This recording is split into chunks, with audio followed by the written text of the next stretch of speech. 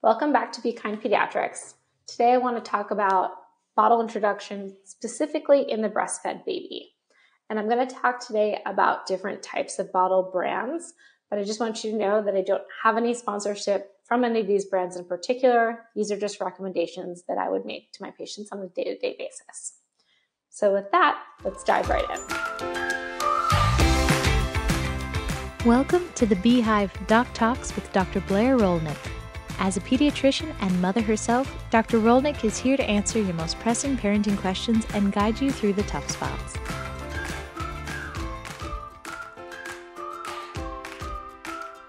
So first, let's talk about why you should potentially think about bottle introduction in your breastfeeding baby.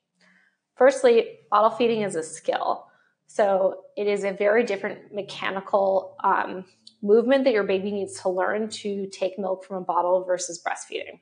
Because it's a skill that needs to be learned, sometimes if you delay bottle introduction too late, babies might actually have a hard time using a bottle and you might get some bottle refusal later on, which can be extremely challenging for a mother because then she becomes the sole source of nutrition and food for her baby and she's not able to take a break or go back to work without worrying about the fact that her baby might not take a bottle from somebody else. When should you introduce a bottle? I recommend introducing a bottle to your breastfed baby somewhere between 3 and 4 weeks. This allows you to have enough time to establish a milk supply, and also it allows you to have enough time to get to know your baby's hunger cues so that you're not missing them. It's also a time when your baby still has a suckling reflex, and so they're more able to pick up on the skill while this is still intact, versus if you wait too long and they lose that reflex, it's a little bit harder for them to learn that skill, and you can sometimes get into bottle refusal. I recommend for the first bottle that you start when your baby is well rested and not too hungry. So again, it's a new skill that you're asking your newborn to learn. If they're frustrated or overtired or over hungry, it's harder to learn something new.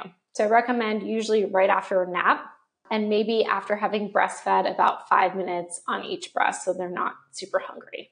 In general, you want to look for the same cues when you're bottle feeding and the same cues for when they're full and when they're hungry as you would for breastfeeding. So those hunger cues are going to be looking left to right, fists in their mouth, maybe opening and closing their mouth, or lip smacking, to name a few. Some of the signs that your baby is full, to name a few, are again going to be that their whole body will relax, their fists might go from clenched to slightly opened and relaxed, or they might fall asleep. On a side note on sleeping, if your baby is just falling asleep immediately after a feed, it just might be that they are sleepy and need a little bit of extra stimulation, especially those babies who are those late term babies like the 35 to 40 weekers. They can just fall asleep pretty quickly, so they actually might just need to be stimulated to keep awake during feeding. So I told you to start when they're not overly tired and not overly hungry, somewhere between 3 and 4 weeks. How much should you also start with is a common question. Usually I recommend starting small. Again, it's a skill, so you don't want to go from running a mile to running a marathon. Start small and build up. So start with an ounce or two and then build up to a full feed.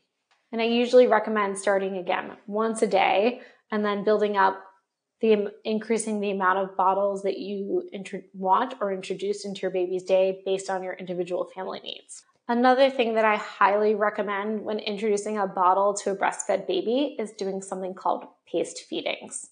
So the difference between a bottle and a breast are two things. The mechanics in which you need to remove milk from a bottle are very different from the breast.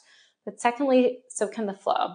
So one of the things that can happen is if a baby gets really used to the quick flow of a bottle, they might find going back to the breast to be frustrating when the flow is faster.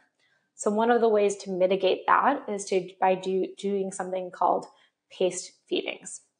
Secondly, because I actually recommend paced feedings for both breastfed babies and formula-fed babies, because the slower flow allows for more regulated feedback about when the baby is full and helps prevent overfeeding, which helps prevent things like reflux and fussiness and gas. So how do you do a paced feeding? You want the baby positioned upright. Same like breastfeeding, you want to have support of their head and neck, but not be actually pushing on the back of their head. You want to keep the bottle actually parallel to the floor. And first bring the bottle to the baby's nose, just like breastfeeding, let them gape open, and then aim the tip of the bottle for the roof of their mouth. So kind of upwards like that. Let the baby kind of take the nipple into their mouth themselves. Once they take the nipple into their mouth, you want to make sure the nipple isn't completely filled with milk, just a little bit of milk in it. So if you need to, you can tip the bottle up slightly to get a tiny bit of milk in and then bring it back to parallel and let the baby suckle. After a minute or two, if you notice the baby is wanting to take a break on their own, or if not on their own, tilt the bottle down slightly so that they are forced to take a break and pace a little bit. So again, kind of alternating between this, and this throughout the feed every couple of seconds will allow your baby to have a better pace of their feeds and not to feed too quickly and get overly full. The next question I often get is there a particular bottle you recommend for breastfed babies?